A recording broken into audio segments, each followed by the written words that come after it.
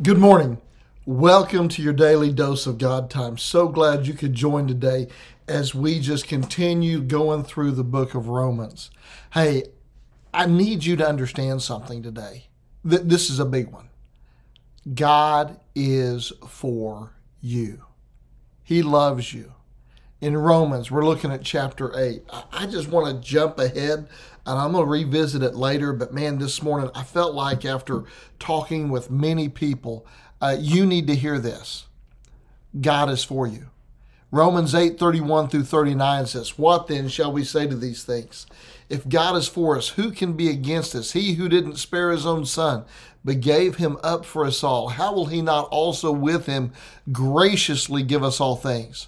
Who shall bring any charge against God's elect? It's God who justifies. Who is it to condemn? Christ Jesus is the one who died. More than that, who was raised, who is at the right hand of God, who indeed is interceding for us. Who shall separate us from the love of Christ? Shall tribulation or distress or persecution or famine or nakedness or danger or sword? As it is written, for your sake we are being killed all the day long. We are regarded as sheep to be slaughtered. Nope, in all these things we are more than conquerors through him who loved us. For I am sure that neither death, nor life, nor angels, nor rulers, nor things present, nor things to come, nor powers, nor height, nor depth, nor anything else in all creation will be able to separate us from the love of God that's in Christ Jesus our Lord." Listen, no matter what you're going to face today or this week or next year, you won't face it alone. God is with you. He is in you, and he is for you.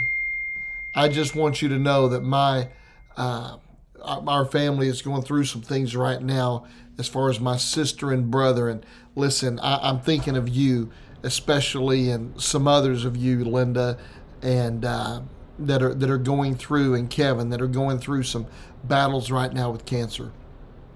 Listen, we have a promise in Scripture. That promise says in Philippians 2:13, God is working in you, giving you the desire and the power to do what pleases him. God is working in you. I like the way that Rick Warren brings this to front in his daily hope devotion. He says the word working in Greek is the word energos, from which we get our word energy. God is the energy driver in your life. You're not just going on willpower. You're not just going on your own power. God says he's given you the power you need, no matter what you're facing. And not only is he in you, but he's also with you. The Bible says in John 14, Jesus speaking, verses 18 and 20, "I will not leave you as orphans. I will come to you.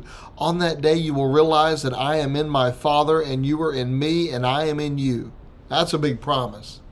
The Bible says that Christ is in you, that you're sheltered with him, that you're sealed with the Holy Spirit. That means that for the devil to get to you, he has to get through the Trinity. That's a pretty good protection and a great relief from fear. But not only is God with you and in you, but he's also for you. Psalm 23:6, the psalmist declares, "Surely goodness and mercy shall follow me all the days of my life." You know, when a shepherd leads sheep, guard dogs are always at the back keeping watch, making sure the sheep move in the right direction. The Bible says that the guard dogs in your life are God's goodness and God's mercy. God's goodness and mercy are always at work in your life. God gives you the things that you don't deserve. That's his goodness. He doesn't give you the punishment that you do deserve for your sins. That's his mercy. His goodness includes the blessings you experience, but also your gift of salvation. It says in Ephesians 2:8-9, "For it's by grace that you've been saved through faith, and this isn't from yourself, it's a gift of God, not by works, so that no one can boast." God is watching over your life. You ought to get up every morning and say with confidence, "God, thank you that you're going to be with me today. You're going to be in me today, and you're going to be for me today." That's good news that helps you get rid of fear of whatever it is that you're facing and replace it with a joy instead. Joy isn't based upon the happenings around you. It's based upon the one who owns your heart. And the one who owns your heart's Jesus. And let me just remind you, he is for you. Let me pray for you today. Father, in Jesus' name, I thank you for my friends, that today, especially those that are struggling, and help them to hear this word. God is for you. In Jesus' name I pray. Amen.